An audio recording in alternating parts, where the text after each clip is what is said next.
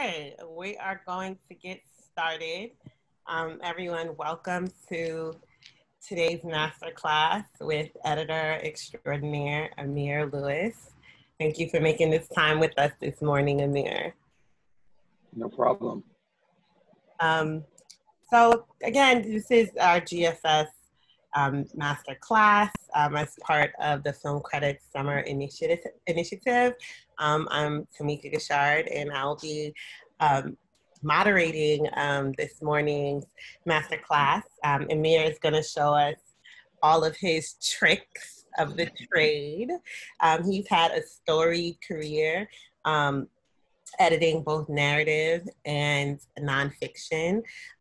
He's edited everything from pieces driven by spoken word, music, historical, PBS, Emmy nominations. So again, just really, really excited for this conversation this morning. So you've been doing this over 20 years now, right, Emir? Yeah, easily over 20, probably over 30 actually. Wow. Yeah. This is, we're gonna do a more extensive Q&A after you kind of let us into your world, but I'm just curious to know before we get started, did you always know that you wanted to kind of master like post-production? Like what was kind of your entry point into? No. So just quick non-filmic bio. I am, from the Lower East Side of Manhattan and from Brooklyn. So, my father was a musician, was a studio, a bass player. If any of you know David Bowie and Fame, the song Fame, that iconic bass line, that's my dad laying down the bass on that song. So, but as famous as that may sound, the life of a studio musician is not a fiscally responsible one. So I very much grew up in a household that, sometimes we were balling out, sometimes there was like, no food in the fridge. So I never had any expectations of a real 9-to-5 job. That wasn't really modeled for me. I mean, my mom was a teacher, so I guess in some ways that was modeled, but so the artistic lifestyle was sort of laid out in front of me in that regard, but I didn't really think I was going to pick that up. I knew I really, really loved Shakespeare in high school. I loved literature in general. So when I went to college, I decided to become an English major, also not a very profitable decision to make. And then fast forward, long story short, never actually finished school during the intended time frame, and came home and needed to get surgery on my arm, which is also a very long and twisted story. And unbeknownst to my parents, I had actually unenrolled, AKA dropped out of school. Wow. So I was no longer on my parents' insurance, had to get enrolled somewhere. My mom talked to the insurance company, quickly went into black mother mode, because they were like, we can't help you. He's not enrolled on your insurance. Talked to the sister. The woman was like, look, just get the boy enrolled somewhere. My two choices were the French Culinary Institute and the Center for Media Arts. I chose the Center for Media Arts, and that sort of put me on this path towards filmmaking. Totally random. If I had chosen, just fun fact, if I had chosen the the Culinary Arts School on Grand Street, which was very close to my neighborhood, I found out many years later that Baby Bam, aka Africa, and Mike G from the Jungle Brothers were at that school at that time.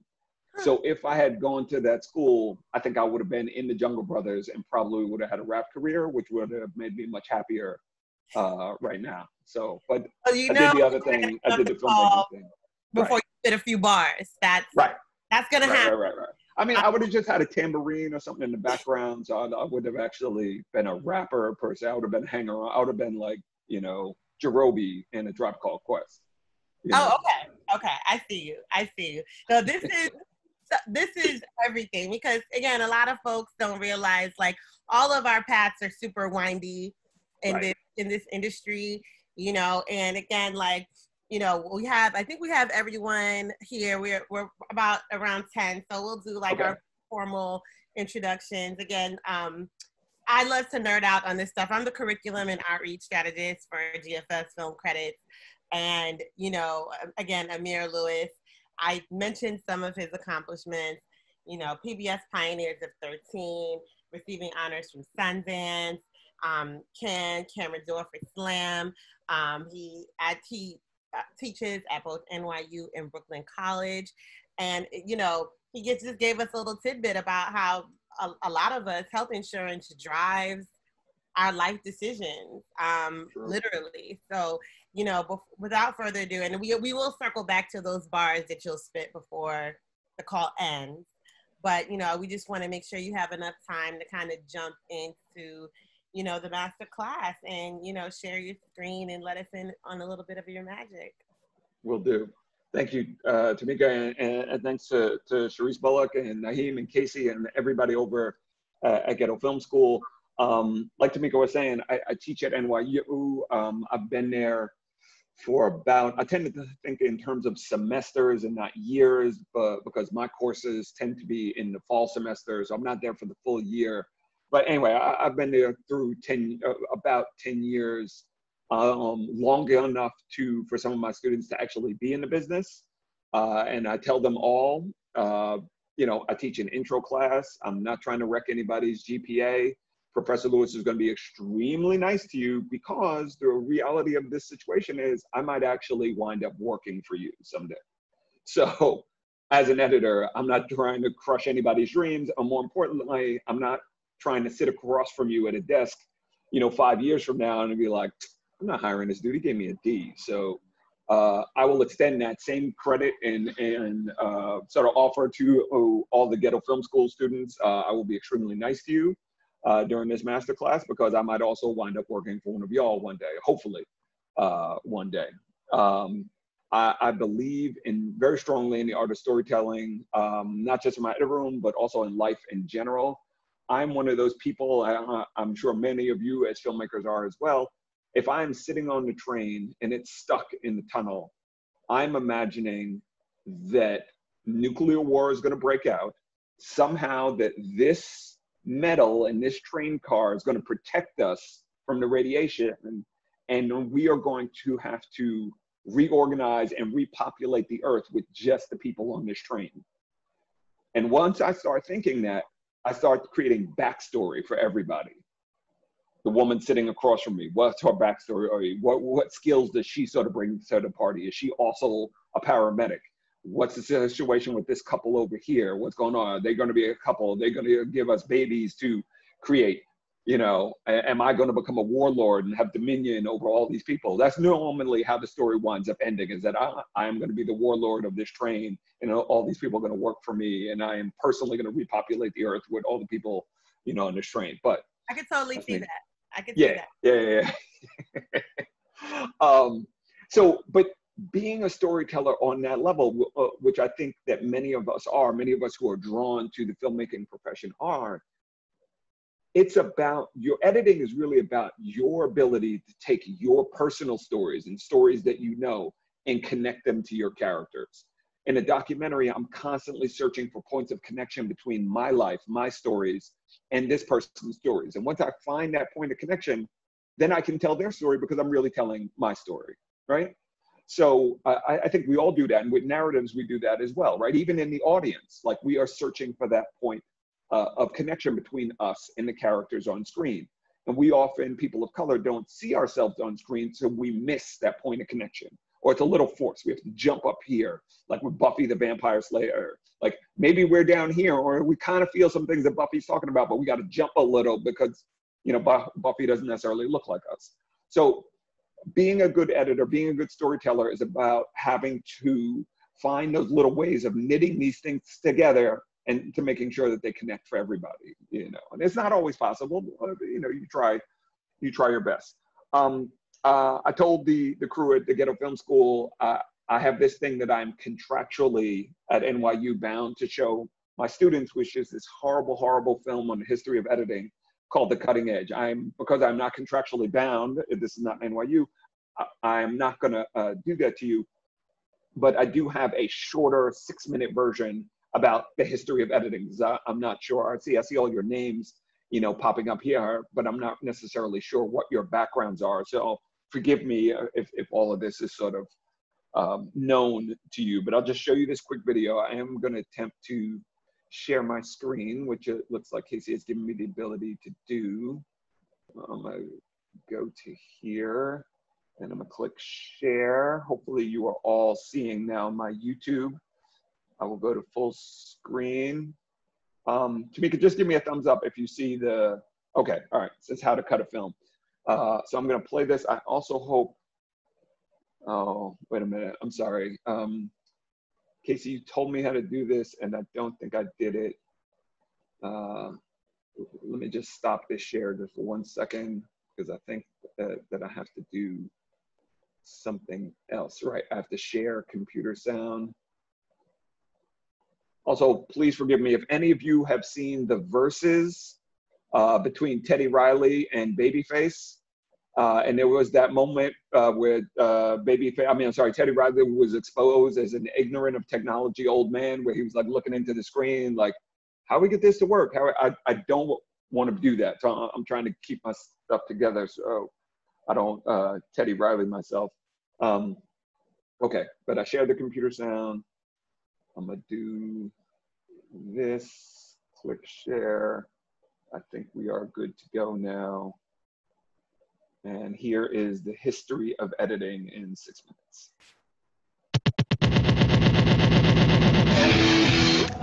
The edit, the montage, cornerstone of any nutritional film. D.D. Lewis's flawless performance, bull hockey. That's the best of 20 different takes. It's the thing you see and hear the most in a film and goes unnoticed. Seriously, we watch on average 20 cuts per minute on TV without even noticing it. But it wasn't always that seamless. The first cut, well, it was brash, and someone had to do it. Let's travel back through the history of editing, find out what a bunch of Soviet propagandists have to do with Rocky's training regimen, and see if we can't figure out why Kuleshov said the film is born in the edit. Welcome to film school. Continuity, the quality of something that does not change as time passes. That's life. As we know it, the distance between two places stays the same. Reality is constantly now. And it's not a coincidence that this is how the first films looked back in the 1800s. Cameramen exposed their rolls of film, pointing at one single thing. There were not cuts, nobody even considered it, and it looked just like life. Amazing, beautiful, oh good God, this is boring. But audiences back then were amazed by it. Then the first edit happened. It's called a stop trick, and all they did was stop the camera, tell everyone to freeze, and swap out the actors for a dummy. We still use this today in modern comedies. Oh, Rogan. People notice the stop trick, but they accept it for the sake of the story continuing. Then George Albert Smith makes scene through a telescope and moves the camera closer halfway through a scene and invents the close-up. Good God, look at the size of those yams! The characters are suddenly giant, size and space continuity are broken, but people don't seem to really notice because their brains fill in the gap. Then James Williamson turns the camera around halfway through a scene and invents the angle. In real life, we can't see both the front and back of an object in the same instance, but we, the viewer, can glue the angles together in our heads. You see, continuity editing gets its name from the illusion of continuous.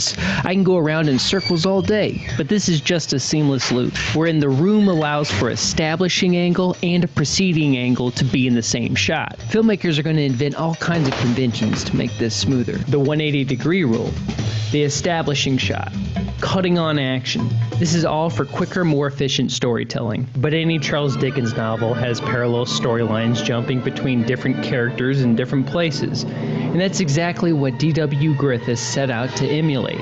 He cuts from a wife who misses her husband to her husband, hundreds of miles away, cast away on a beach. He shatters character continuity, spatial continuity, but the viewer buys it. We know she's thinking about him because one follows the other. And on the other side of the world, a group of revolutionary Soviet filmmakers who are trying to figure out how to convey abstract ideas with cinema see Griffith's movies and adore them. They all have big Griffith boners and decide to take his concepts further. A man named Lev Kuleshov runs an experiment about editing. He intercuts a shot of a man first with a bowl of soup, then a girl in a coffin, and finally a woman lounging on a sofa. He shows it to some audiences and they marvel at the remarkable performance. He's so hungry, then he's so sad, then he's so lustful. Personally, I've seen better, but the subtlety of his performance was so astounding to the audience who was unaware that the shot of the man is the same in each scene. Where is this emotion coming from? Not the same 3 shots of the man, and the gravitas of the bowl of soup didn't really grab me. It's something intangible coming from the cut itself. There's information in the juxtaposition. They call this montage, from the French word to assemble. It's the theory that the meaning of 2 shots put together is greater than the sum of its parts. It's a mental geography that the viewer constructs. No matter how far apart, the human mind will naturally try to connect the dots. Show a gun and a body and we infer a murder. Show a few groups of people and we infer a large crowd. Show Catherine Deneuve taking a swig, then some cigarettes in bed, and we infer... Take a look at the Rocky training video. We see him go on all of 1 run, bits and pieces of 1 workout session, and a grand total of 22 push-ups. You're gonna kill him! Hey, but we get the idea that training is hard and he improves. I'm going to use Wet Hot American Summer as an example because it's even more blatantly laid out for you. Gene, the man wearing a do-rag from Law & Order, tries to whip Coop into shape. Duh, these dance moves are so hard. He's not as quick as Gene. He's just not as fast as Gene. I can't do it. Oh boy. He's getting a little bit better. He's getting a little bit quicker. Has an emotional breakthrough about his complicated relationship with his father. Getting faster, quicker, frothy. Is he gonna do it? He's gonna do it. He's gonna win. 20 seconds later, Coop's now more physically fit than when he started. Regardless of the example, most of the story isn't being told on screen. It's being told in the mind of the viewer. And see, that's what the Soviets were on to. And while Griffith used continuity editing to evoke an emotional response from viewers, Eisenstein would often use intellectual montage. What that is associating opposing imagery to invoke an abstract idea. Here's a good example from Battleship Potemkin: the tapping of a cross and the tapping of a sword. The church, and the czarist bloodshed that would follow. The creation of a tool and the technology it would lead to. And as far as continuity editing, it's a form of montage too. The dots are just closer together, and the mind supplies less of the connective information. From matched action to flashbacks to hallucinations, even a form of intellectual montage through visual linkage. Images that look and are associated together. I mean, dialogue is cheap, and Freud was right. And while you're watching a movie, connecting the dots, forming the story in your mind, some edits gave you the whole story from the very beginning. And you didn't even know it. Like a big, fat... All right. I hope the audio is loud enough for everybody to hear. Okay, all right, perfect. Let's stop this share for a second. We'll go back to just sort of looking at you guys. So they covered a lot in there, and they did it in a very tight, well-edited, compact sort of 6 minutes. But I think the big takeaways really and always are story. And it's how we tell these stories in the edit room to sort of enhance what well, let's go back for a second, right? Many of you are creating your own films, and you're doing that as sort of a one-man or one-person operation, right? And so you're writing something, you're conceiving of it in your mind, putting it down on paper with a pen or, with a keyboard of some sort. And then you're directing it, you're executing it, you're gathering up a bunch of your friends and other fellow creatives and creating that story. And you'll see right away, I intended this scene to take place at sunset. So it's raining right now. We can't do it at sunset. We're gonna do it inside, but that's okay. We're gonna adapt, right? And most people are incredibly adaptable when they're in the production or the directorial phase. They somehow seem to lose that adaptability once they get into the editing stage or into the post-production stage. But you can be just as adaptable in post-production as you are during production. You just have to sort of free your mind to think about it that way. The story that you originally wound up writing the last draft of that script is really the first draft of your edit, right? Or the first rough cut, right? So you're taking something, you're writing it, you're shooting it, and then you're rewriting it in post-production. You're rewriting it in the edit room.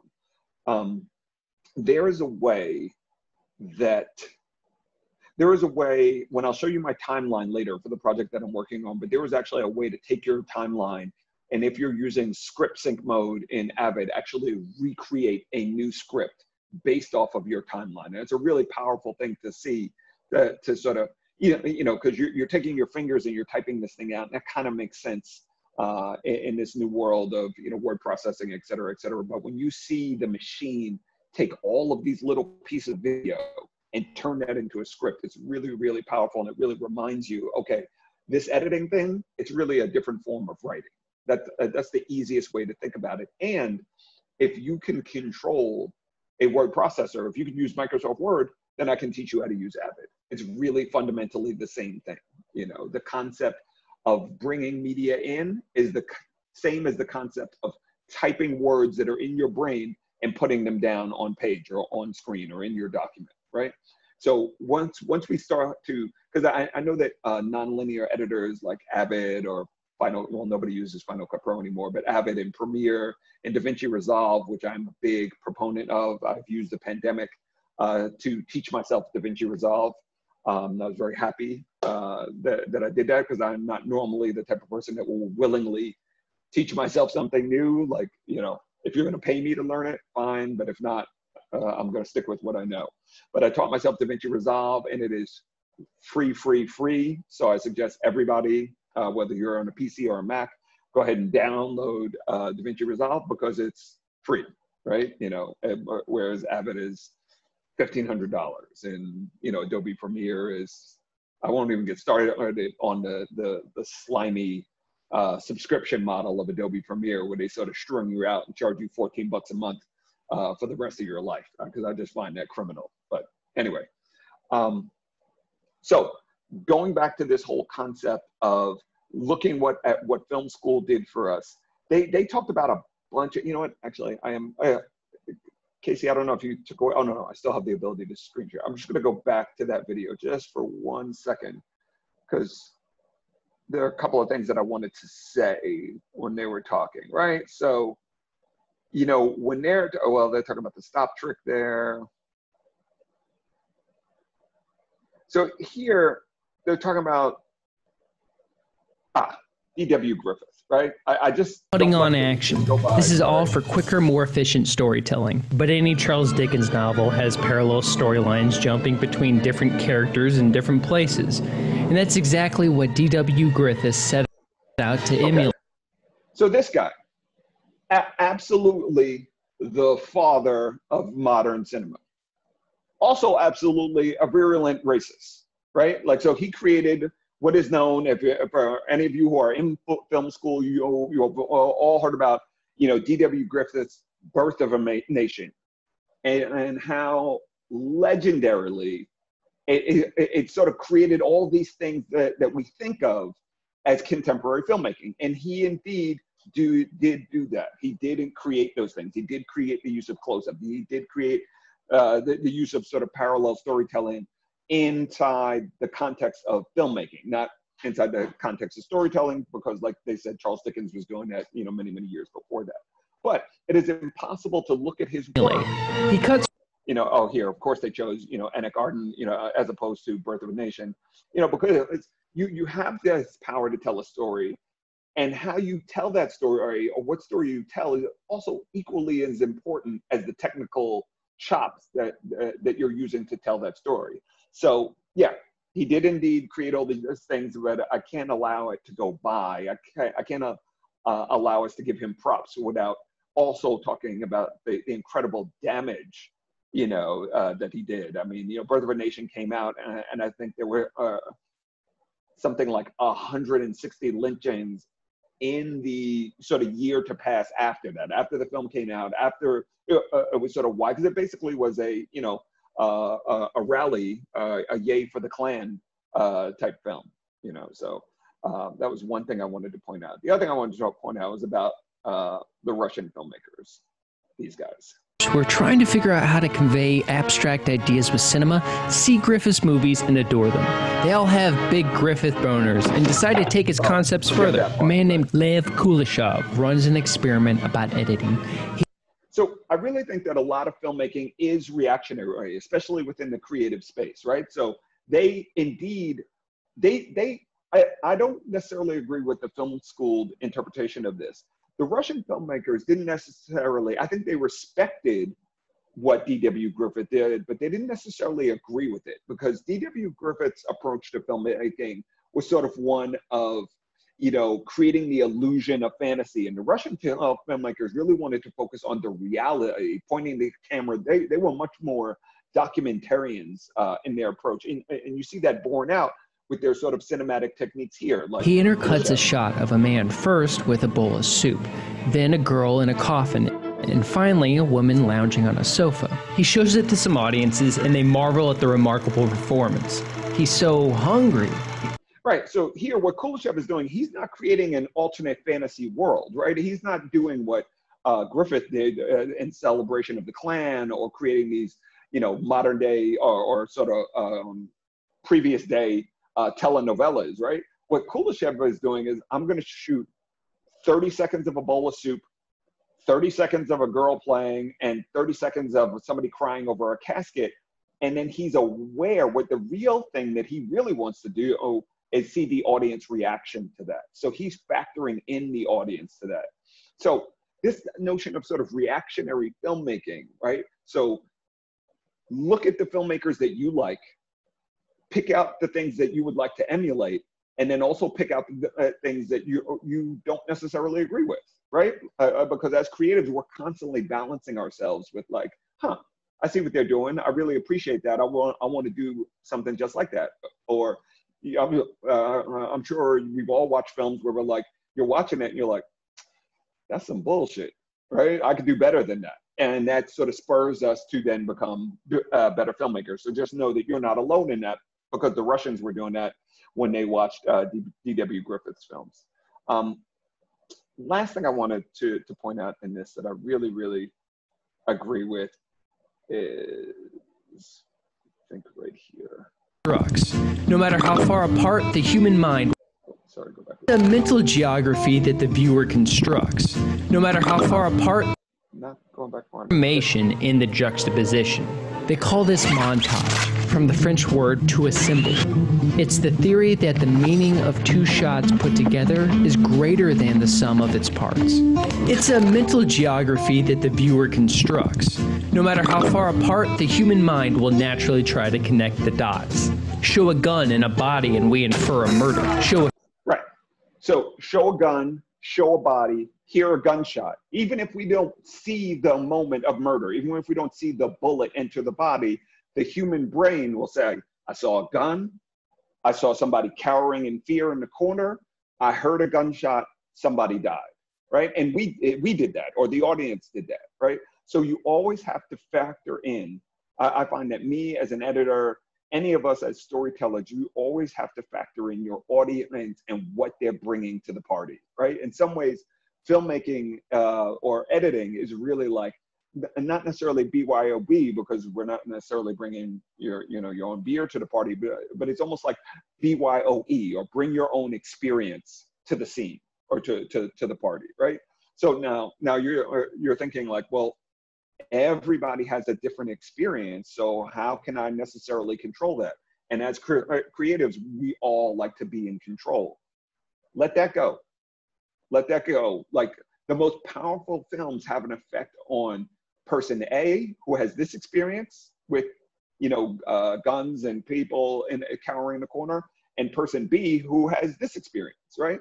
And the thing is, and the power of the medium is that I have one experience, you have another experience, that person over there has a third experience, but we're all experiencing this moment, watching this film, and we're bringing our various experiences into it, and we're getting different things out of it, but that's okay.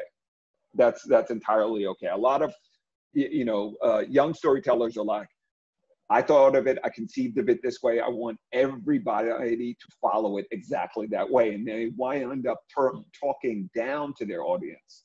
You don't ever want to talk down to your audience. Our brother, you know, Spike Lee, who I know personally and love, as well, that's a strong word, like as a person, he's good people's. I had his daughter in my class at N.Y.U, also very talented filmmaker.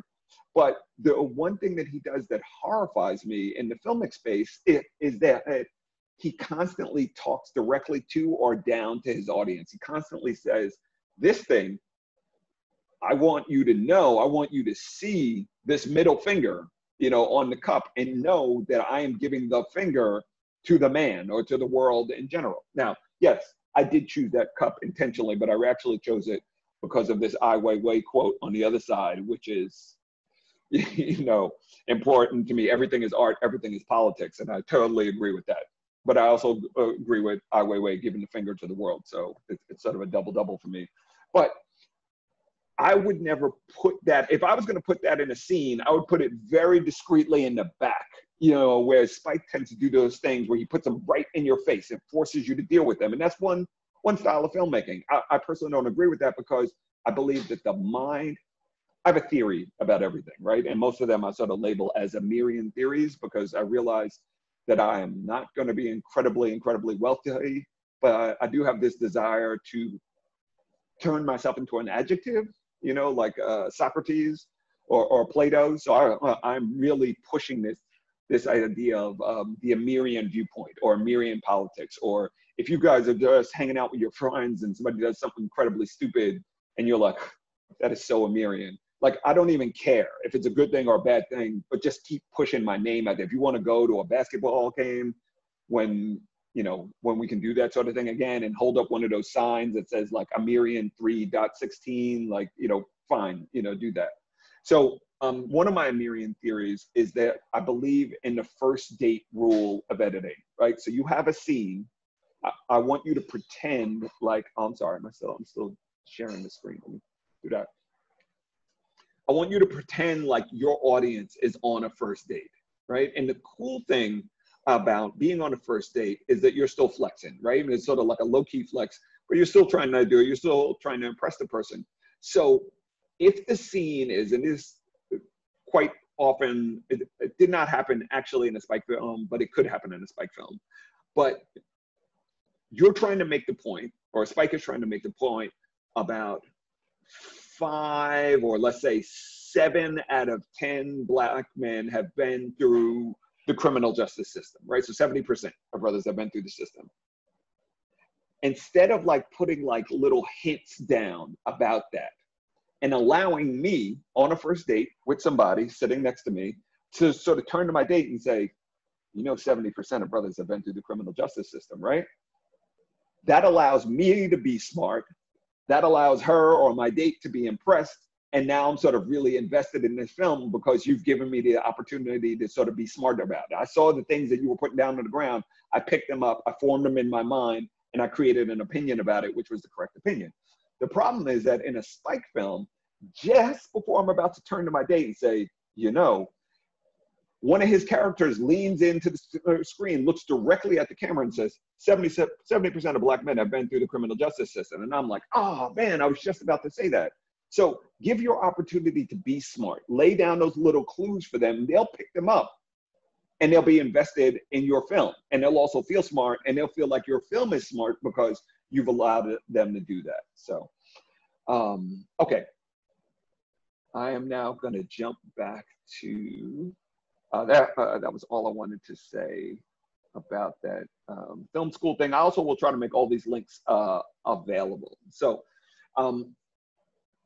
like we said, filmmaking is this really sort of expansive thing. Your careers are going to have these incredible arcs from, you know, point A to point B. I wanted to show you a scene from the very beginning of my career. I got very lucky with the first feature film that I did, which won at Sundance in '95 and also at Cannes the following year in '96. Well, it was basically the same season. But so this film is about a young brother in DC who's, you know, writes some lyrics, you know, maybe wants to get in the music game. he's sort of in the wrong place at the wrong time. An OG in his neighborhood gets killed, and then he gets sort of swept up, and now he's in the system, right? He's one of those 70%, 70% of black men, that sort of thing, right? He's sort of now in the system, and before he knows it, and a lot of people don't know this, and that's the other thing you really have to consider. You want your audience to be smart, but sometimes you have to give them things, right? Like a lot of people don't know the difference between jail and prison, right? And so jail, you get in a fight at a bar tomorrow and the cops come, you get locked up, you're going to jail. You haven't actually been proven guilty of anything, but you go to jail. If you can afford bail, you get out of jail. If you can't afford bail, guess what? You're stuck in jail. And in DC, and a lot of our major urban centers, people are in jail for years because the caseloads are just backed up and backed up. So once again, you haven't done anything. Sorry, I'm just gonna take one quick second. Casey, I am now the administrator. If people are waiting to get in the room, I guess I should admit them, correct? I'm just gonna go ahead and admit this person. Yep, Casey said free them all or let them in. Right, so the cases are backlogged, you're in jail waiting for things, and jail could be a very dangerous place, right? So this brother, Raymond Joshua is his character's name, played by the inimitable Saul Williams, the poet god. He goes into the DC jail system, and immediately there's Southeast DC, aka Anacostia, there's Northeast DC, is different sections, and those sections sort of exist in the jail. The public housing, system sort of exists within the jail. And so you've got to click up in order to sort of be protected. And so he's sort of experiencing that, and he doesn't really, he just wants to be left alone. So this scene sort of takes place in the yard where he's being asked to make a decision. So that's the backdrop. I will give you this. Let me choose this desktop and share.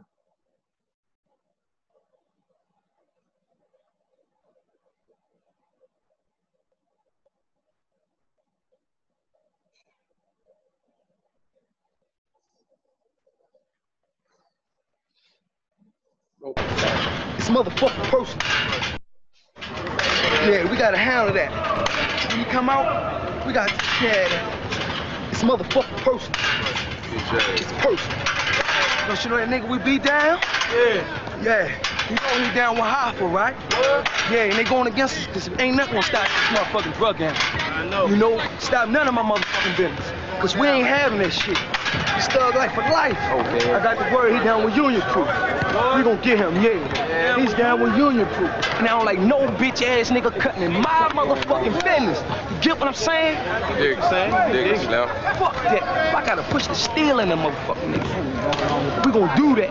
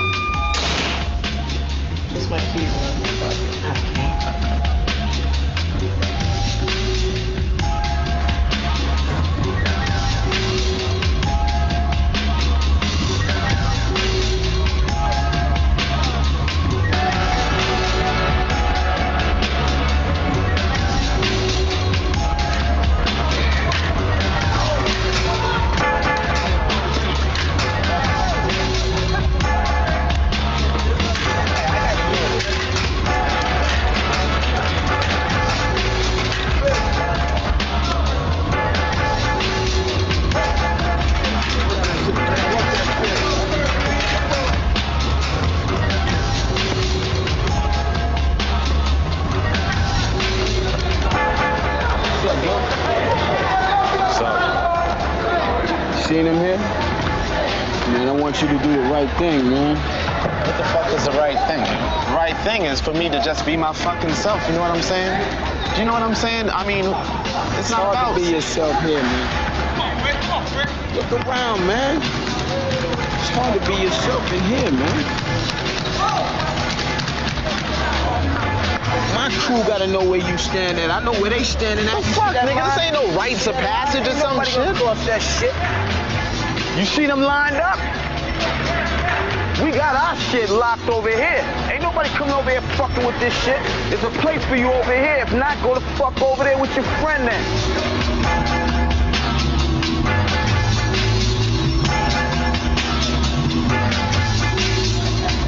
All right, look, let's not get too close, you know what I mean?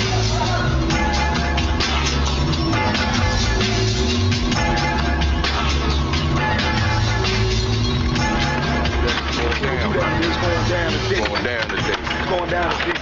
We got to go. Yeah. Papa got his call, we got to go. We got to go. Pass that jump. Pass on everybody high. Everybody high. I want everybody high. Some of that shit. It's the thug in it.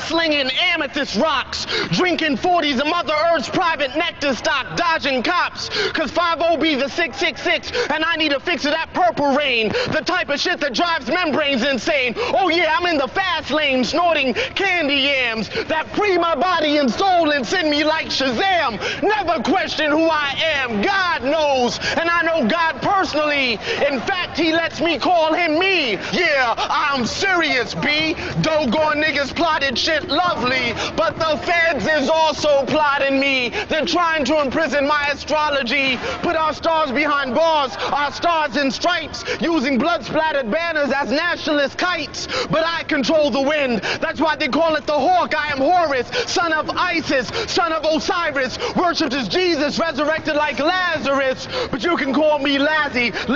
Yeah, I'm lazy because I'd rather sit and build than work a plow a field, worshipping a daily yield of cash green crops. Stealing us was the smartest thing they ever did. Too bad they don't teach the truth to their kids. Our influence on them is the reflection they see when they look into their minstrel mirror and talk about their culture. Their existence is that of a schizophrenic vulture. Yeah, there's no repentance. They are bound to live an infinite consecutive executive life sentence. So what are you bound to live, nigga? So while you're out there serving the time and I'll be in sync with the sun while you run from the moon. Life of the womb reflected by guns. Worship of moons, I am the sun. And we are public enemies number one. One.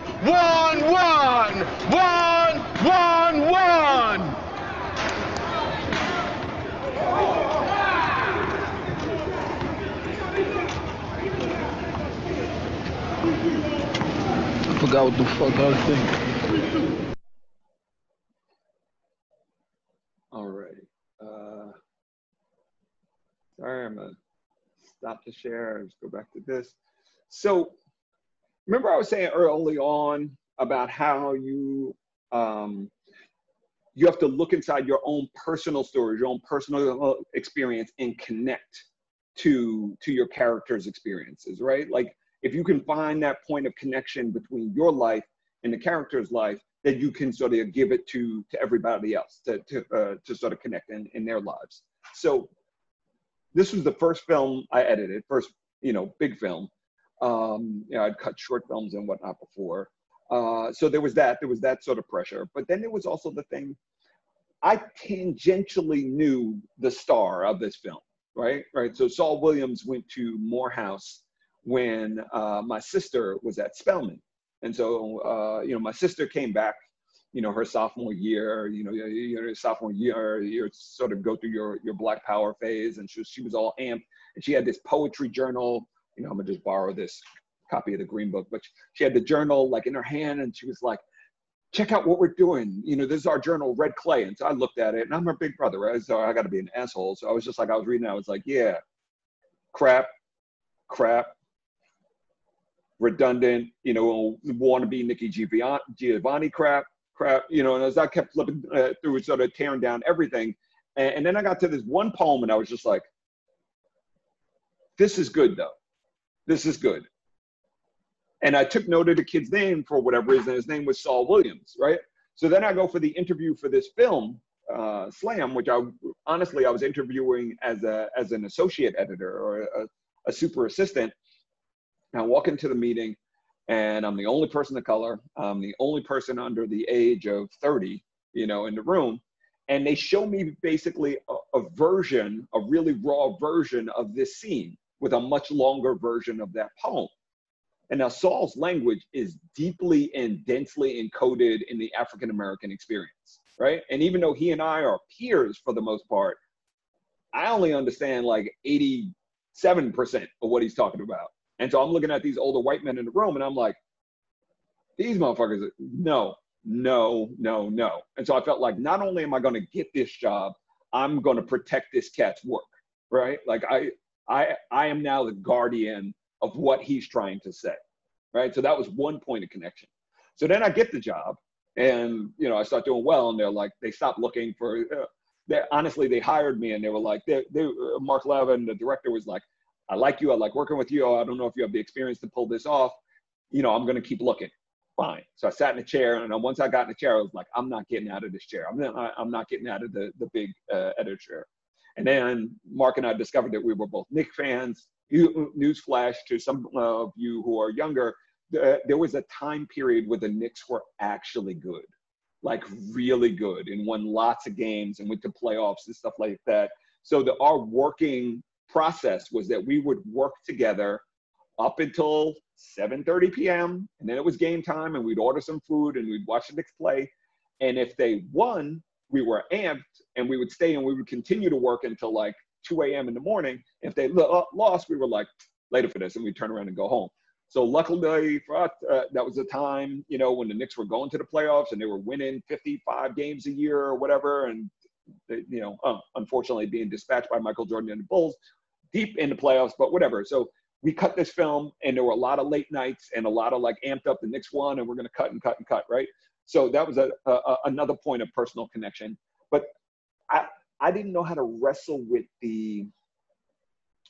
this film is basically a musical with the poetry as the music scenes, right? And so I was just like, how do I do this? Because how do I rationalize having a scene in a prison yard, and all of a sudden a guy who's about to be stabbed with a shiv in the back breaks into poem, and somehow it's all okay, right? And I was really having a problem with that. I was like, this is stupid. If I was watching this film, I'd be like, you see that? That's some bullshit, right? That's some Hollywood nonsense, because that would never happen. And then I remembered a conversation that my mother had with my sister, 5 years younger than me. So she was probably about 14 at the time, just starting to, you know, become a woman and potentially, not potentially, probably definitely be harassed on the city streets. And she was like, if somebody's following you and you can't get to a safe space, just start talking to yourself and scratching yourself and acting crazy, because nobody really wants to attack a crazy person. Definitely no man wants to get with a crazy person. Now, that may or may not be true, but you know, that was the advice that she gave to my younger sister. So I'm thinking about that, rattling around in my head. Now, there is one woman in this scene, which we'll get to in a second, but I was like, okay, that makes sense for me. It made sense for me when my mom said it to my sister. But if this guy is being stalked and then if he turns around and tries to throw a punch at that dude, that guy is ready for that. He's expecting that. He's not expecting him to break out into a poem. And if he does the unexpected thing, that's probably going to stun everybody. And once I had sort of a template for telling this story that made sense, now I could start to cut it. Now I was looking for all these little reaction shots that I could sort of repurpose as shock and awe, and not awe, but, you know, sort of amazement as what was going on. So as like, boom, once I had the template, now I could sort of fit this in. Now, the one thing that you really have to understand about this scene, I'm going to screen share in a second and go back to like 2 or 3 moments. But the one thing you really have to understand, this film was made by a documentarian, right? He was actually in DC shooting a documentary for HBO about the closing of the DC jail system and the fact that they were selling prisoners or bodies to other jails, right? So they had X amount of people in their jail system. They wanted to reduce their budget and close their jail system. Well, what do we do with these 35,000 prisoners? Ohio's got 312 beds. So they would ship these brothers, mostly brothers, from DC to Ohio to sort of be, you know, be in their jail system. It was like really criminal what was going on. So, you know, they're shipping these people back and forth. And so he's down there telling that story. And while he's telling that story, he had this other thing that had been percolating in his head, which was he wanted to tell this larger story, which was actually the story of Bones Malone, who you see in the scene dressed in the bathrobe as one of the gangsters or leaders of the jail gangs. And they had sort of started workshopping that idea, and they were going to do it with Bones in the lead. And then unfortunately, Bones got locked up for some, well, he's a member of the low-life crew, and he got locked up for some nonsense, but they couldn't actually shoot. So then he's down there doing this documentary, and they were like, can I do 2 things at once? So they started making Slam on HBO's dime, not telling them, saying, hey, we have to do another shoot in DC. So going down to DC to shoot this documentary, and then sliding, you know, this film in, the shooting of this film in. And so they brought Saul Williams down as a production assistant to get him into the jail. And then once they got him into the jail, there was a cipher going on.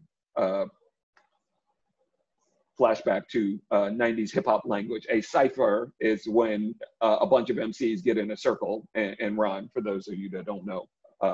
For those of you who are trap rapper fans, you know, anyway, I'm not gonna get on my old man hip hop shit. Right, so they were in this cipher. They put Saul on the edge of the cipher, and he sort of jumped in with his sort of like, you know, very comedic, you know, uber intellectual style of rap. And the dudes were like, yo, I don't know who this dude, but he's down with us. And once they did that, they were like, okay, now we can make this film. So they talked to the warden of the jail. She was like, I'm out of a job in 6 months. I don't care. Come on down, shoot this film, tell the truth. And so once you know that, and let me go back to screen sharing here. Once you know that, you realize that everybody in this scene, right? All of these people here in the yard, they're all prisoners, right? They're all, oh, damn it, I keep forgetting to hit share. Okay, so all these people in the yard are all prisoners. The only actors are Saul Williams, the guy who's playing Raymond Joshua, the guy who is playing the guard standing on the thing, and then Bones Malone, who is indeed an actor, but is also very familiar with the jail system after having spent, you know, a year or 2 in Rikers, right? So all these people don't really know what's going on. They see the cameras, but they don't really know what's going on. And then there's a couple of people that they hired, like some of these principal people, like here, this brother right here on the weight bench, his name is China, right? So he has speaking lines, but he's not actually, you know, an actor. He's a prisoner awaiting trial, right? Who is given a part in this film, and he does very, very well. So well, in fact, that when this film went to Sundance, people loved. Let me go back to a better part, right? So China has this speech that he delivers right here in the very beginning, right? We gonna get him, yeah. He's down with Union Proof. And I don't like no bitch ass nigga cutting in my motherfucking business. Right? So China's got abs for days. He's got a feral intensity. And people, after we won at Sundance, people were like, the agents were like, who is this actor? We must have him. We must get in contact. you know, give us his information. Like, how do we get in contact with him? And we were like, yeah, you can't get in contact with China. And they were like, no, I work for CAA. I can get in contact with anybody. We were like, China just got sentenced to 27 years at Lorton Correctional Facility. Believe me, you cannot get in contact with China. And if you did get in contact with China, you probably would regret it, right? So, there was an urgency to the scene because there were real people in it doing real things, behaving like themselves, right? And then I was able to sort of, once I had the template in my mind, this is Sonia Sohn. Many of you might actually know her from The Wire. She played Detective Kima Griggs in The Wire and a bunch of other roles, but she sort of started off as a poet, was in that poetry scene, and so that's why she's in the film. But once I created that template in my mind that my mom had given me or had given to my sister, I started using things that, now this film was shot on film, on Super 16 film, right? So there are things that are no longer happen in the digital realm, but there's this thing in film called the rollout, right? Your film is this long, and once you get to the end of the film, it literally rolls out.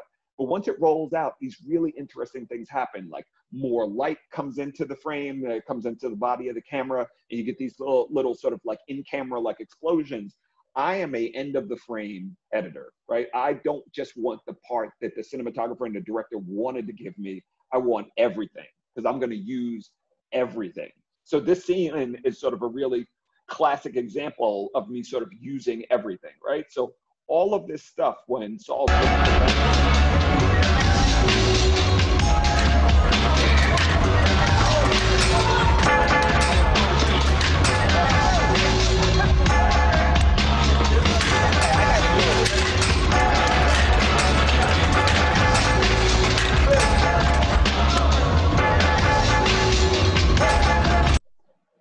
that we were coming up on it.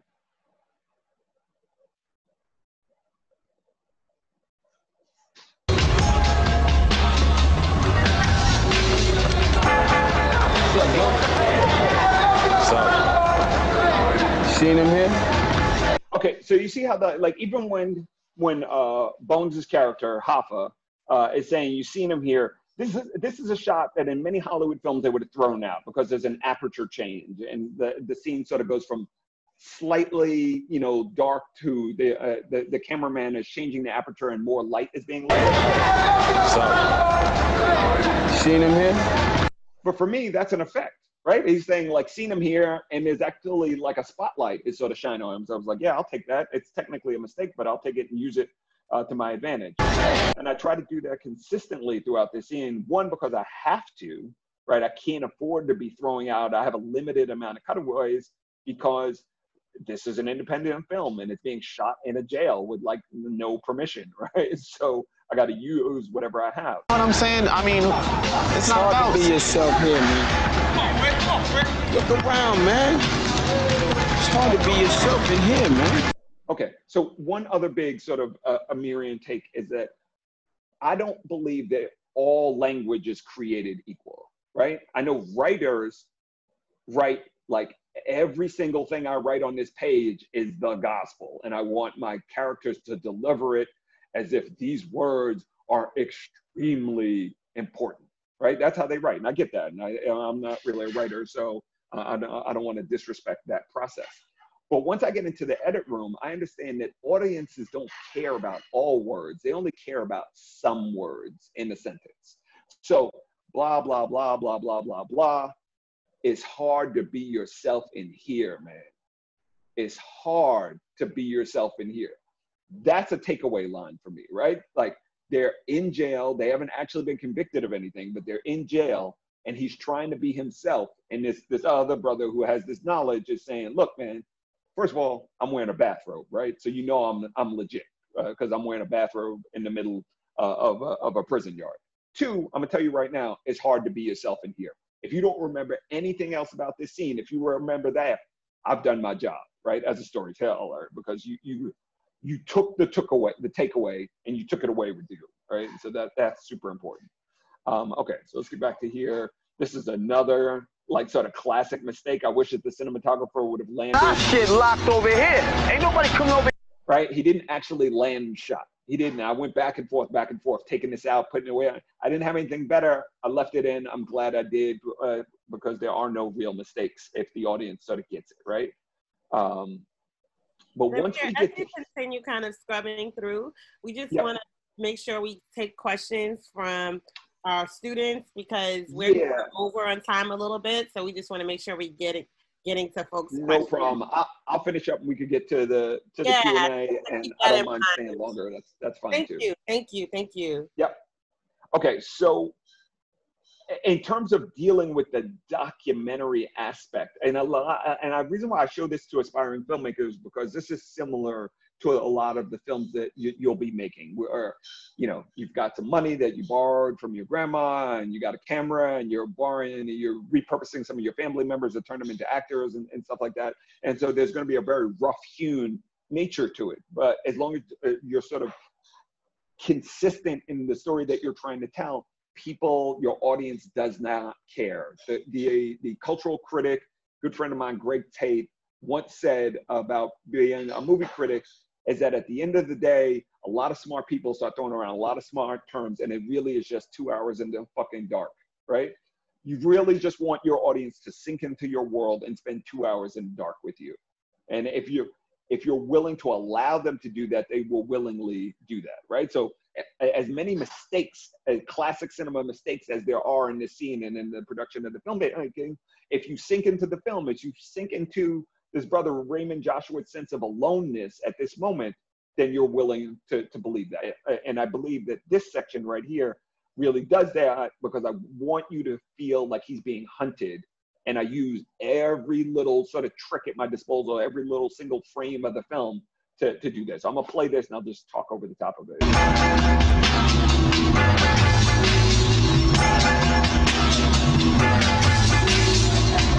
All right, look, let's not get too close, you know what I mean?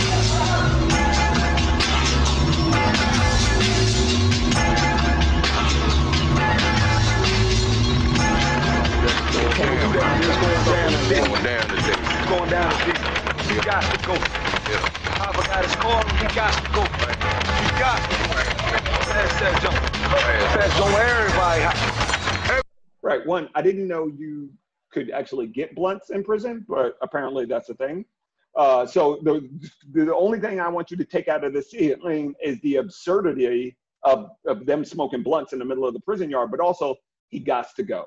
He got to go. Once again, all the other language is just sort of background noise for me. As long as you get that these guys, this guy, this very artfully ripped T-shirt, and the main hunter, China, that they're trying to get rid of him. Everybody high. I want everybody high. Some of that shit. It's the thug in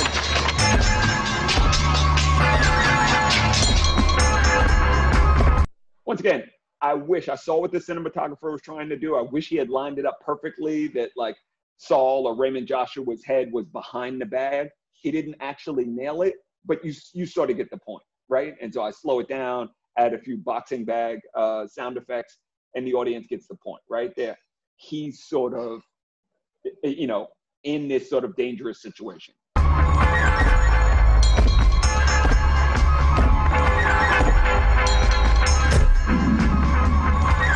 Right? Not an effect. That's just the cameraman whip panning to like get the camera to a different situation. And I take that whip pan from one shot, put it right after the final hit of the boxing bag, and it becomes a quasi effect.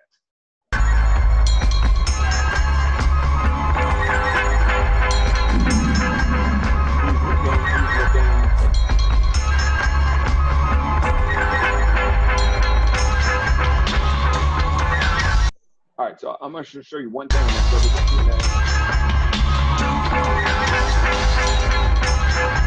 Okay, so I have a favorite cut in every film that I've ever done, right? And this one, so at a certain point, there are two cameras rolling, but at a certain point, they are fixing something with camera 2, and Saul has nothing to do, or at least he thinks that he's not being shot. Now, as I said, he's the only actor in this scene. Like, all of these brothers are actual prisoners.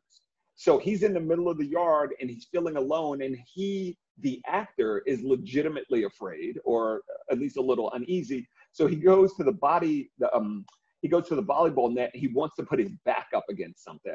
And I'm like, oh, I can use Saul's spear to actually be Raymond Joshua's spear. This is not like a Stanislavski technique that he's doing as an actor. This is him as a human being actually being scared in a situation, and us in the edit room saying, okay, we're going to take your fear and turn it into the character's fear. And it works out really well because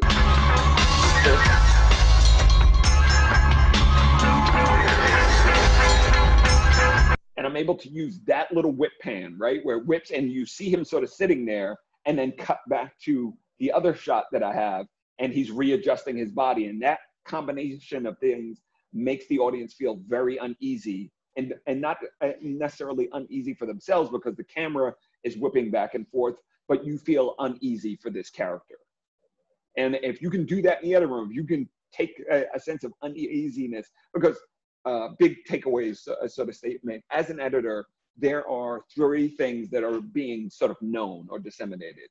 You know, there's what the character knows, there's what the audience knows, and there's what you in the edit room know. And what you in the edit room know is sort of omnipotent, right? Like I know everything, and I can sort of dispense things out. I can say, oh, the character knows this because I showed this sign or I showed this cutaway. And now the audience knows this because I cut away to another scene. And now the character doesn't know what's going on in this other scene, but the audience does. So like the audience knows this, the character knows that. I'm sort of going back and forth. Sometimes the character's ahead of the audience, sometimes the audience ahead of the character. But we, the storytellers, we know it all. And we're sort of moderating what the other two people know, right? But if I can make you in the audience feel what the character is feeling in this scenario, then we're sort of doing our job. Okay. All right. I said that was going to be the last thing. There's just one other thing I want to point out. When we were shooting this, when he starts to do the poem. Stars and stripes, using blood-splattered banners as nationalist kites. Okay, so you can see that everybody else is still in the yard, and they're sort of looking around like what's going on. The warden of the jail, who started to fancy herself as a Hollywood studio mogul at some point, comes down just in the middle of this scene and says, "What are you guys doing out here? I didn't give you permission to be out here. Pack up your shit and go. You got to go." So they go, they're a little like nonplussed. They come back the next day, they're shooting in the library, and she comes down and says, "Hey, you remember that scene in the yard that you were doing yesterday? You should do that today." And they're like, okay. And so now they go down to the yard, but there's nobody in the yard. So now that's a huge continuity problem, right? Like in one scene, you have this performance and there's 500 people in the yard. And now you have this other scene where they're delivering the poem and there's nobody in the yard. So they decided to shoot it a little bit closer. And I had to intercut the 2 of them and made it feel like as if it was all going on one day. So when you're watching this— Put our stars behind bars, our stars in stripes, using blood-splattered banners as nationalist kites. But I control the wind. That's why they call it the hawk. I am Horus, son of Isis, son of Osiris, worshipped as Jesus, resurrected like Lazarus. But you can call me lazy. Yeah, I'm lazy because I'd rather sit and build than work a plow a field, worshipping a daily yield of cash green crops. Stealing us was the smartest thing they ever did. Too bad they don't teach the truth to their kids. Our influence on them is the reflection they see when they look into their minstrel mirror and talk about their culture. Their existence is that of a schizophrenic vulture. Yeah, there's no repentance. They are bound to live an infinite consecutive executive life sentence. So what are you bound to live, nigga? So while you're out there serving the time and I'll be in sync with the sun while you run— I'm sorry, I guess it was in the first half. I thought it was in the latter half. He lets me call him me, yeah. Okay, so this is actually day 2. So you can see there's nobody playing volleyball here in the background. You hear people, that's the magic of filmmaking, right? So I sort of, I layered in the sounds from day 1, but this is actually— I'm serious. Right? There's nobody there. The filmmakers are shooting it a little tighter so that the frame feels more full, but all those background— Doggone niggas plotted shit, love. Right? There's nobody on the weight benches, nobody over there doing push-ups. But the feds is also plotting me. Right? Now I cut away to Sonia at the door, and that also— They're trying to imprison my astrology, put our stars behind— And now I'm back to I'm sorry, that was also on day 2. Now I'm back to day 1 because you can see this guy here sitting in the background. So a little bit of, you know, creative license, but it also, you know, it pays off at the end. Perfect. I wanted to show you something from what I'm doing right now, but I don't think we have time for that. So why don't we go to the Q&A? Thank you. I mean, it's so interesting to hear the backstory, because it's so rare that you get the context for the cuts.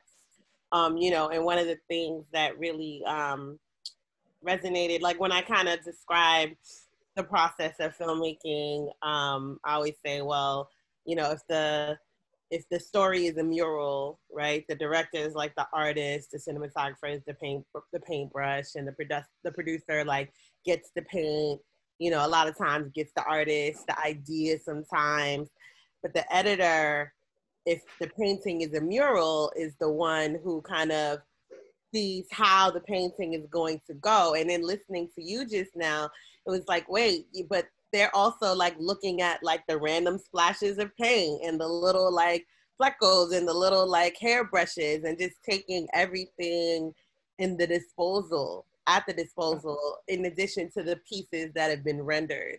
So that was really, really interesting to hear just how you kind of took that kind of, even the documentary kind of context and environment, and used that to really give this narrative even more texture.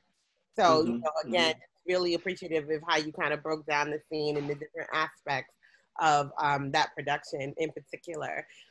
One of the questions that I'm sure is like burning for everyone is just like the editing process, like some of the main differences between cutting for documentaries and cutting for narrative. You know, one of the things that we always hear is like with nonfiction, mainly, you know, that the story is made in the cutting room, right? Like you may have an idea or a treatment, but then it's like when you actually see what was shot, you're able to like really kind of take the story, you know, off to a different like dimension. And that's where the story is made versus like kind of having this guide of the script. And again, another point that you made about like when you're cutting together and you're kind of reworking the script and kind of going back to the page and reordering the page.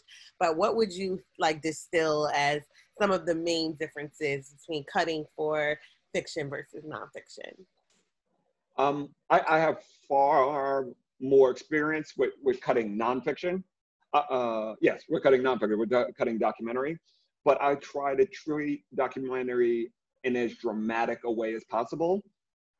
So I think the one thing that you have to do for documentary is you have to get a script, right? So you have to have all of your interviews transcribed, which is very expensive, you know, unless you yourself have those, 200 words a minute, lightning finger skills, to like listen to all of your interviews and transcribe word for word what they're saying and lay it down. And that becomes a sort of a searchable document. And then you can start to cut and paste and create, I had this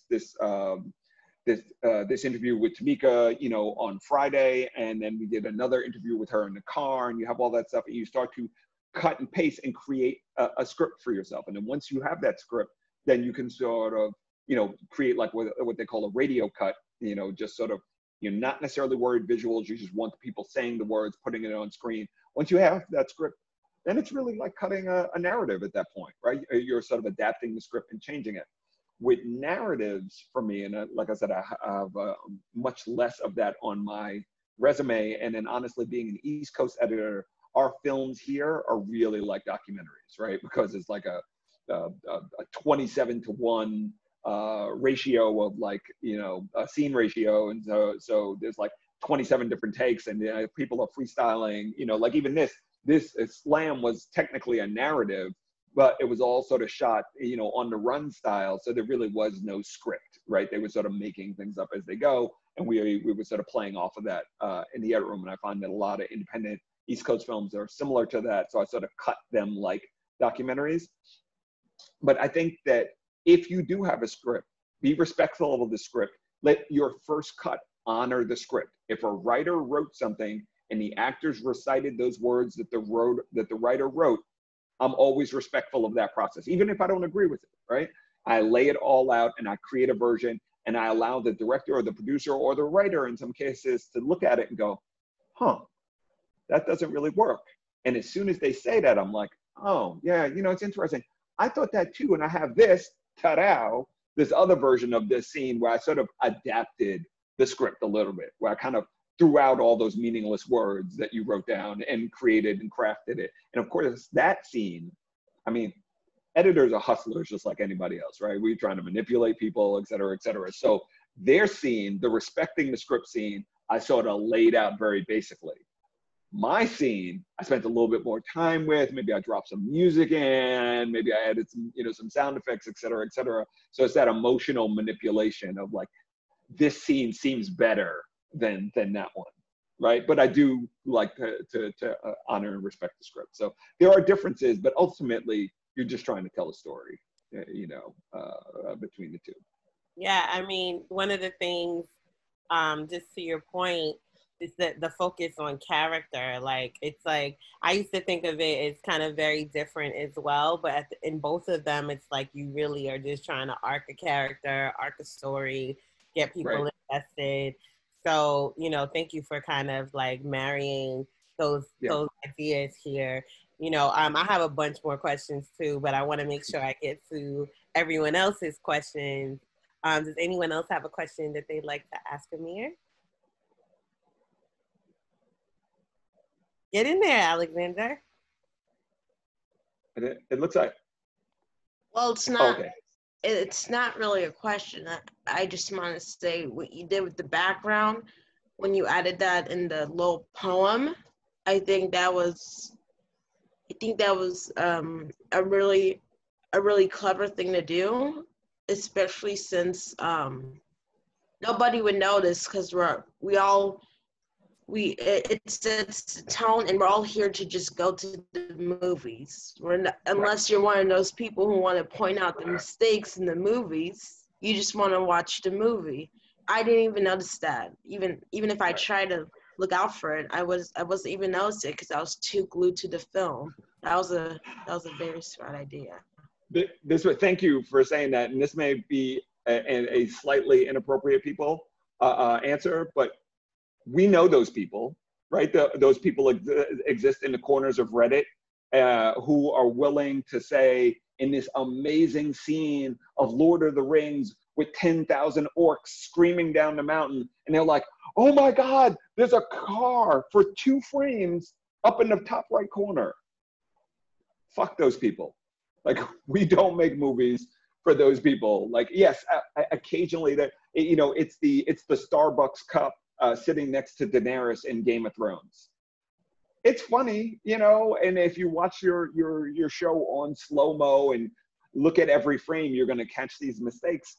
But I'm not watching movies for that. I'm watching movies or scenes to be transported. Now, that being saying, if there are large, egregious errors, then that's on us. That's on us as filmmakers to sort of fix that. But 2 frames of something, you know, that people want to point out, those people are going to be there, but I don't worry about them, and you shouldn't worry about them either. Make your film for your crew, for your people, you know. Don't worry about the people on Reddit, you know. So. Excellent. I think Danny had a question. Yes. Thank you so much, and apologies if we made any interruptions before with our audio. So everybody listening, sorry about that. Hope it didn't take away too much. Don't worry. And thank you, Emir, for going over on time. We really appreciate that. Now, I've only edited a couple of times, but every time I have, I've gotten so into it, and tons of hours, and going back and, you know, redoing what I did and questioning it. So I always thought editing, maybe it's a process better served if you have somebody, have a second pair of eyes come on and look it over with you, especially as a beginner. So I'd just like to hear your opinion on that. Should us novices bring in somebody, or should we keep trying to go at it alone? I have a ton of opinions on that. It just, if you could just leave your arms just like, no, that's bad. See, if you could leave your arm just like that, where you're covering up that horrible Patriots logo, because that's just absolutely distracting me. I just can't get behind, you know, Brady and Belichick. I suffered the 90s days with the this with you, so please give me credit on that. Okay? All right, I'll give you props for that. I'll give you props for that. So yes, I absolutely. The great thing about filmmaking is that it is collaborative. That you are bringing in another set of eyes. I understand the desire to people to, because as artists, we're like, this is my story. I wrote it. I directed it. I acted it. I acted in it. Of course, I should edit in it. I should edit it rather. And if you are a sculptor, that makes perfect sense to me. It's you and the wood or the rock and your chisel, and you're creating your vision out of it. But filmmaking really affords us the ability to be collaborative and to bring in an extra set of eyes and have somebody tell you, yeah, I know you think that, but that's not really the story. What if we did this? And there will be arguments. There'll sometimes be fisticuffs in the edit room. I have in my edit rooms this thing called the EDH, which is the edit decision hoop. And it's like a little Nerf basketball hoop that I set up. And if a director and I, ever really get to a situation where it's just like, let's just take it to the hoop and we just shoot free throws, Now, of course, I spend far more time in the edit room than the director does. So I'm constantly in there practicing like every day. So that's how I win, most of those battles. But, but even that process of arguing, right? And so you're coming at it from the director point of view, right? I'm coming at it from the editorial point of view. I like to think of myself as the captain of the boat. And you're like, oh, no. I'm the director. I'm the captain. It's like, no. You're the owner of the boat. I'm the captain and the driver of the boat, right? So you as a director tell me, let's take my yacht that I own to Cancun. And I'm like, okay, but Danny, I saw on the radar, the fancy super duper radar, that there's a storm in between us and Cancun. And you're like, yeah, don't worry about that. Don't worry about that. Let's go to Cancun. And I'm like, dude, if we go to Cancun, we're going to die, right? And so then I have to decide as the editor, as the captain of the boat, do I ride through this storm and potentially die, or do I jump off this boat and say, you take this boat and go to Cancun?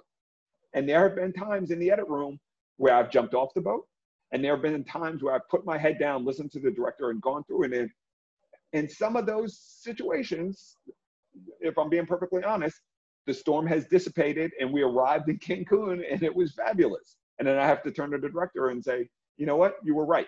But it is that process. It is that back and forth of arguing over things, of being willing to almost jump off the boat and not sacrifice yourself.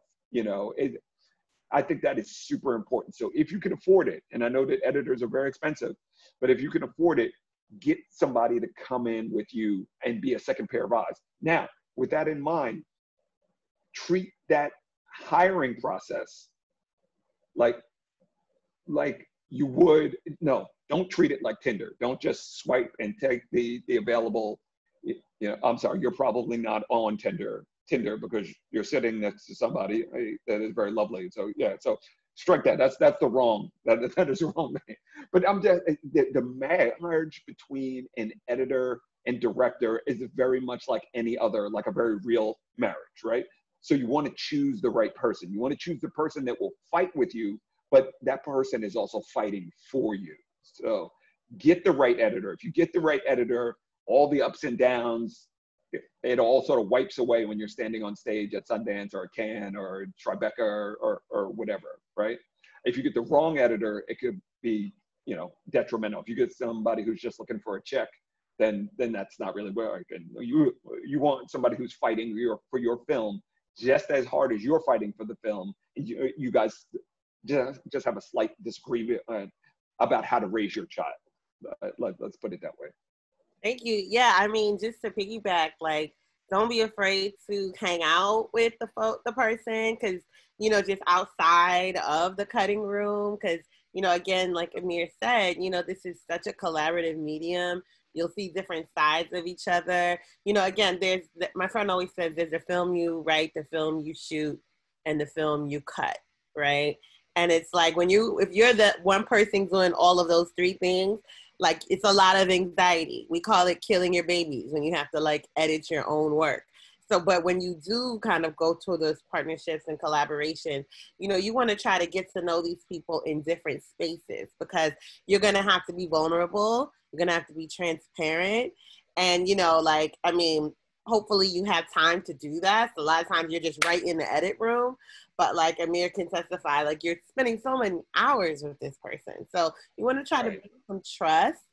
And you know, Naeem and I were just commenting on how golden that yacht analogy is. We'll be using many of these Emirians as we go forward.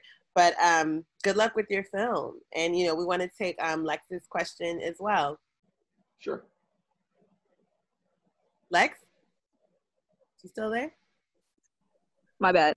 No worries. I'm just asking, as someone I've never touched an editing program, not even once, and I haven't been the person behind the camera ever. I'm just a writer.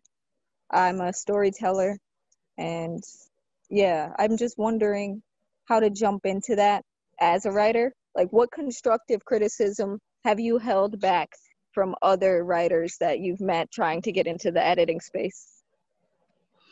Well, as I was saying early on, and I saw that you were one of the first people here for the class, that thing about writing and editing really being similar and being the same, almost the same process.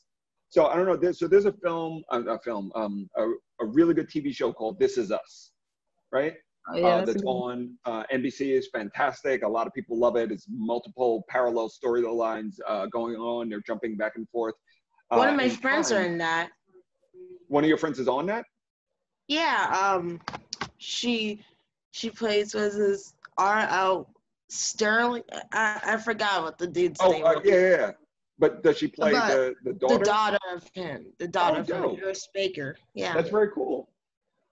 So I was watching the show for the first time and I loved it immediately. And then I watched like the second episode. I think I loved it because, and this will be important to Danny, I loved it because the characters, the main characters live in Pittsburgh and they are Steelers fans, as am I. And so I bonded with the show immediately, right? So, but then I was watching the second episode and I noticed the credits for the first time. And it said, executive producer or produced by Shakri Hassan. And I was like, I know Shakri. I've known him for a long time, and I knew him as a documentarian.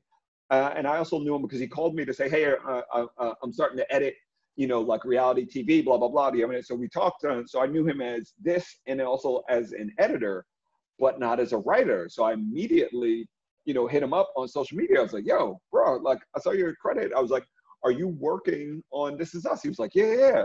I was like, and are you in the right? He said, yeah, I'm in the writer's room. I was like, you're in the writer's room? He was like, yeah. Oddly enough, they actually thought that my experience as an editor was valuable writing experience. And I was like, go ahead. Like, that's super, super impressive. And then he actually wrote an article on it for one of the trade magazines where he broke it down even more. So your background as a writer and as a storyteller makes you an editor, right? It is not about pushing buttons. It really is about telling your story. And if you can, I don't know what your preferred method of writing is, but if you can run a word processor, you can learn to be an editor. And then the other thing is that you don't actually, as a creative, as a storyteller, as a filmmaker, a director, you don't have to know how to edit. You have to have a sense of the process, right? Like, I'm sorry, where are you? Lex, there you are. Lex, do you have a driver's license? No, I don't. Oh, you don't? Okay, all right. So then it sort of ruins my analogy. But what I was going to say is that even if you have a driver's license and you know how to drive, most people don't know what the hell their carburetor does. And you can be a very good driver, even though you don't know what your carburetor does or how to break it apart and et cetera, et cetera. So think of it in that regard. You can be a great storyteller, a great filmmaker, and the editor is your mechanic who knows what the carburetor does and how to fix the carburetor. But you don't have to know that because you're just driving your car and you're going to drive it safely and get it from point A to point B. you know. So it's like, you don't have to know everything. You have to know the larger thing. You know, this is my story. It's starting here, and I want to get it to here.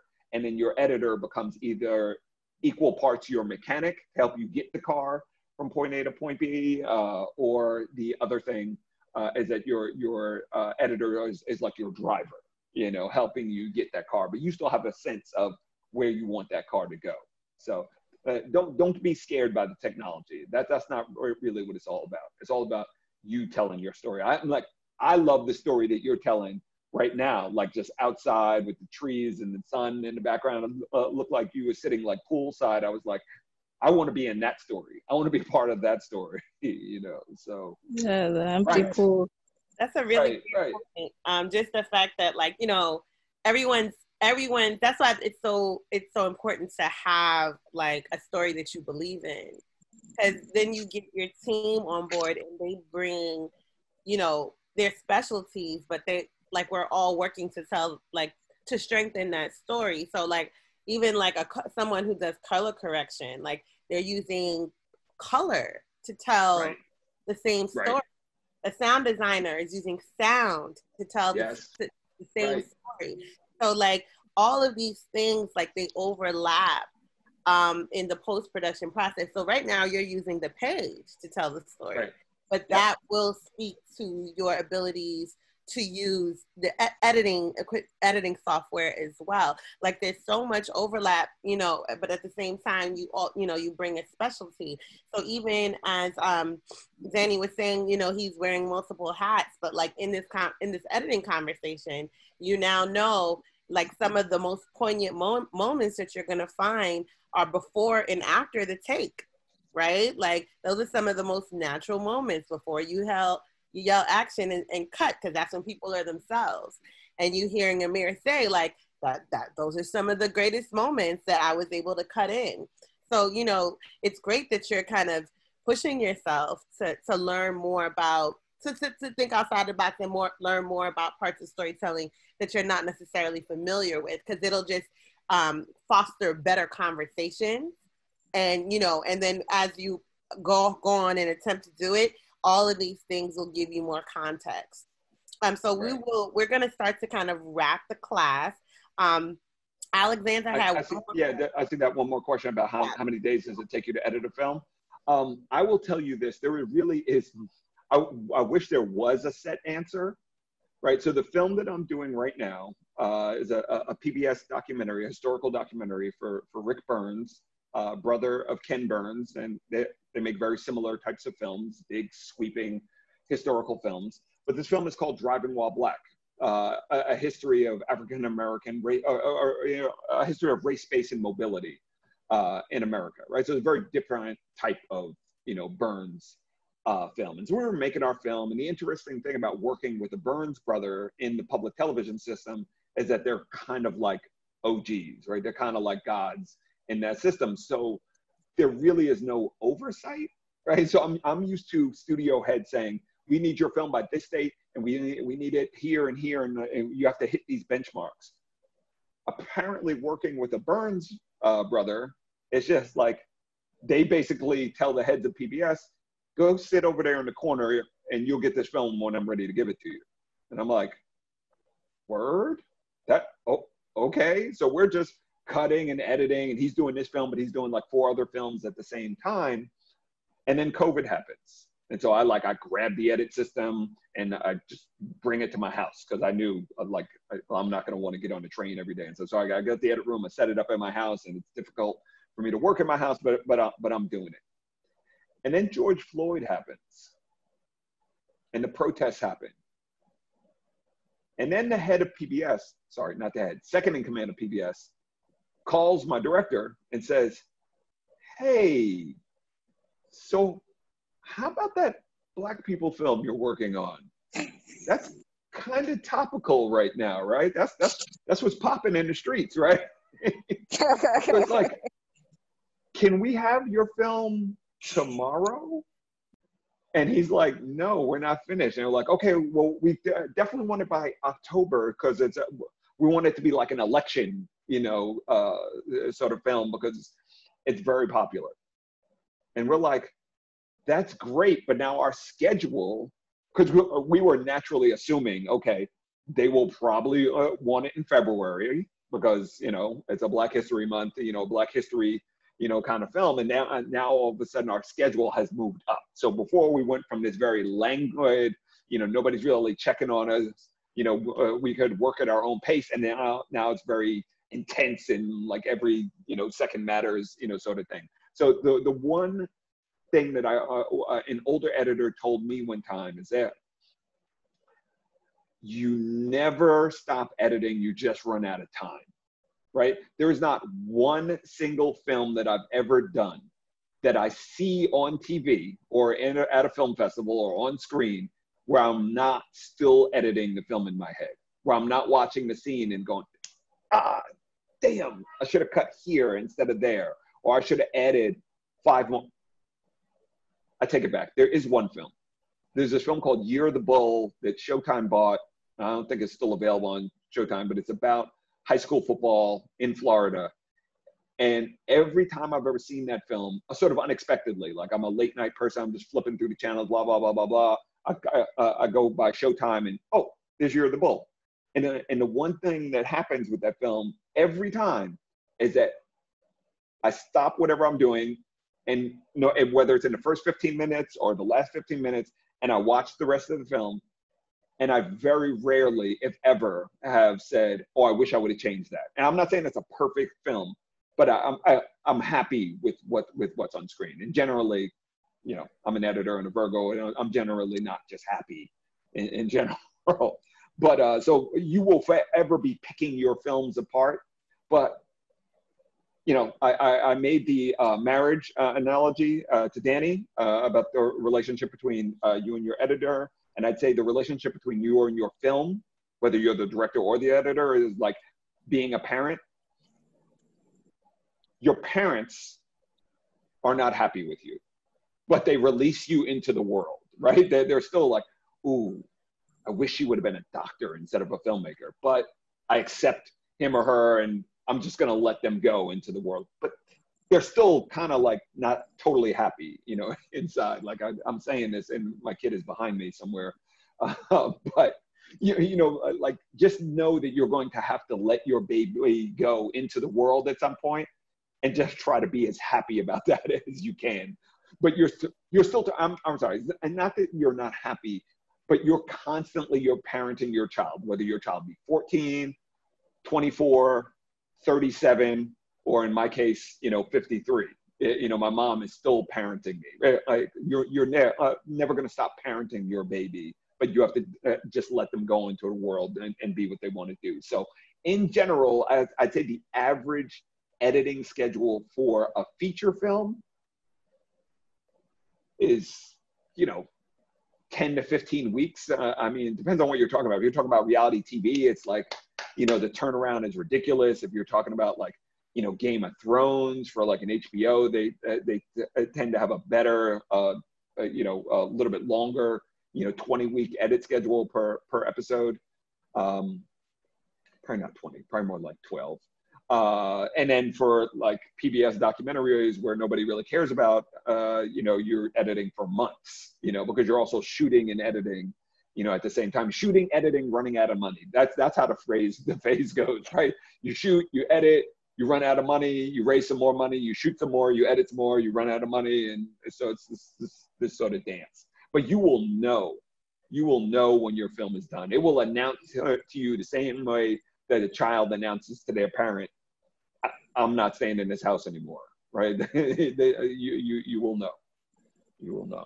I'm out in Minnesota right now, and I was living in Minneapolis, but I moved out of that area. In light of the whole George Floyd situation, I have a couple different publications that I write for where I'm one of the 2 Black writers that they have. So they come running to me in the same way that you mentioned they were coming to you about writing that great Black movie. Right, how do you prevent yourself from becoming resentful of the people who are employing you and from being angry and just being that token Black producer, etc.? well, first of all, you don't necessarily need to lose your anger. You just have to focus it, right? There's that moment in the Avengers where they ask Banner, like, you know, how do you get angry, you know, all the time to bring the Hulk out? And he was like, that's the thing. I'm always angry, right? So he said that, and I jumped up in the audience and started applauding, right? Not because of the Hulk. I was just like, oh, that is germane to my life, right? That's the thing. I'm always angry. I just sort of keep it like sort of under wraps and try to focus it and control it. Yeah, you know, I'm a runner. You know, so I run, and that's how I sort of beat the anger down sometimes. But it's good to be angry. It's good to sort of put that into your writing, to put that into your creative process. You have to channel all that stuff. Now, do you want to be subsumed or, you know, consumed by it? No, you don't want to do that, but you do want to focus it and use it. And I thought the question you were going to ask is, how do you avoid being pigeonholed as a Black writer, or as a woman writer, or as a young writer, like, because you might have interests that are far beyond that, right? So, I mean, honestly, the film that I really, really want to make, sorry, I'm going to lean over to my library. So I'm a huge, huge fan of Frederick Law Olmsted, who is the creator of, you know, Central Park and Prospect Park and many other parks. He's a landscape artist and a G. I mean, he's just, I would love to tell his story, but if I go to Ford and if I go to the other places, you know, the Rockefeller Foundation to get money, they'd be like, why are you telling this story? Like, you're a Black man.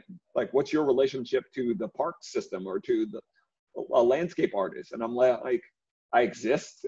I go to, you know, like, you know, parks and stuff. I quite frequently, no matter what part of the country that I'm in, I find out that if Olmsted designed a park there, and I go and look at it and admire it and say, so I'm perfectly qualified to tell this story, but they don't see me as that, right? But they'll be the first person to call me for a Black story. I also am a Black person. I love telling Black people's stories. I quite often, especially when I'm working for white filmmakers, they ask me, you know, during the interview process, and I'm like, well, when we talk about money, just know that there's what you're paying me, but I'm also paid a stipend by Brother Farrakhan and the Nation of Islam to make white people look bad in movies. So just know that my funds are sort of allocated in that way. And they're like, what? Are you serious? I'm like, yeah, I'm just joking. I mean, I wish that Farrakhan would pay me that, but, you know, I try to sort of address the elephant in the room, which is, you know, race. So it's like, I know that I'm here to be the Black voice in the room. You know, there is a huge debate going on social media right now. There is a Tiger Woods documentary being made. And it's being made by two white filmmakers and being made by this company Jigsaw, which my friend Alex Gibney is the owner of. And they get a lot of work and they do a lot of stuff and they get really, really big budgets. And maybe people are a little resentful of that because they get to tell all the stories, you know. But it came out on social media that some other friends of mine, the great editor and director, Geeta Ganbir, said, you know, did you interview any Black filmmakers to maybe co-tell this story with you? I mean, Tiger is Black and Asian, and he's like everything, and he used to refer to himself as Kabbalah-Asian or whatever. So did you interview any other people to be a part of this story? And they were like, no. And then it sort of became a big thing, and they were sort of in the middle of, quote unquote, you know, being canceled. And it became this big thing. And I was very concerned with that. I was very concerned with the fact that they didn't even consider any non-white voices to help tell this story.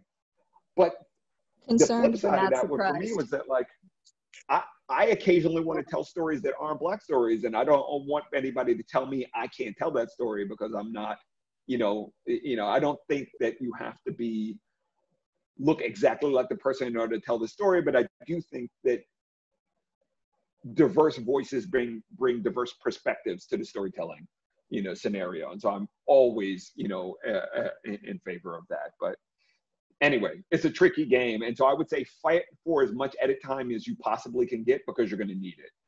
You're going to need it. So. Thank you, Emir.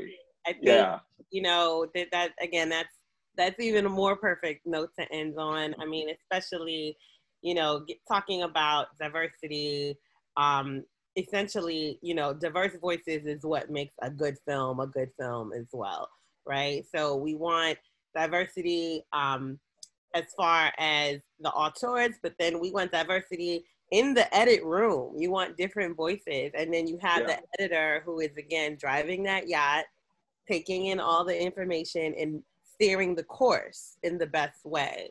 So, you know, we really are so grateful for you, you know, staying over, answering everyone's questions. If everyone could just come off mute and just do a little applause. That would be dope. Thank you. Thank you. This is great. This is great.